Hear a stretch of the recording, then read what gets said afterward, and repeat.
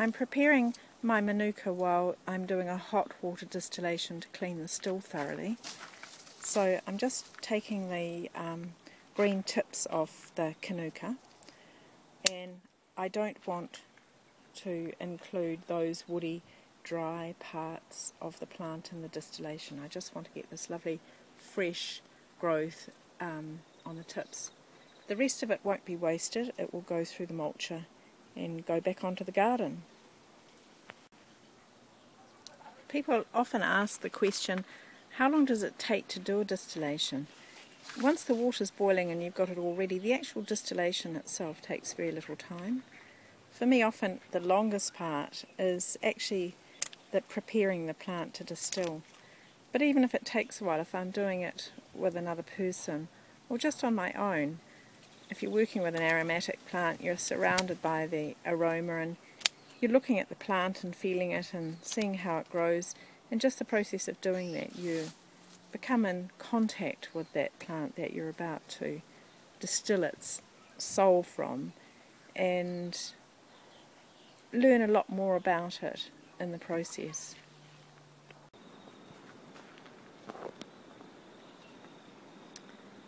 This is my pile of Kanuka that I've chopped. All the oil in the Kanuka is in these tiny little leaves, not in the stems or the flowers. So it's working out the most efficient way to get as many of those tiny little leaves in the still as possible, because that really determines the yield. Not like if you've got those lovely big juicy leaves of eucalyptus or the big heads of the lavender flowers or basil or mint leaves. These are all tiny little leaves, so the less stalk and the more leaf we have, the better the oil yield is going to be and the more efficient the distillation. I've prepared my Kanuka. It's all sitting, just the tops mainly are sitting in the basket, and now I'm going to fill up the column of a 30 litre still. I've already weighed out the Kanuka. A good handful, about like that, is 100 grams.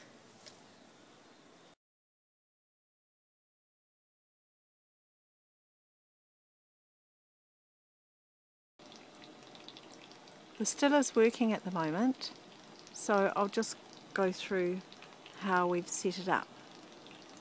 It's a 30 litre column still, so we've built a base for it and put fire guards around it to keep the heat in, and we're running it off a gas burner which has got 3 elements on it. We've only actually got the inside 2 elements running, and that seems to be adequate heat. I've sealed the joins with rye flour so we won't lose any steam, and I'm keeping an eye on the temperature gauge to see when it comes up to steam. The condensing bucket is set up. We've got a garden hose running into it, and we have a sterile collector flask ready to collect the distillate.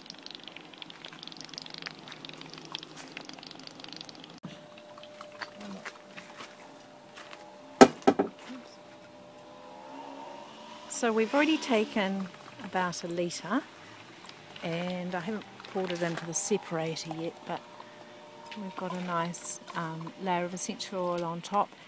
It smells very fragrant and floral, like you would expect Kanuka to smell, very fresh. I'm on my second 500 mils. It's still producing oil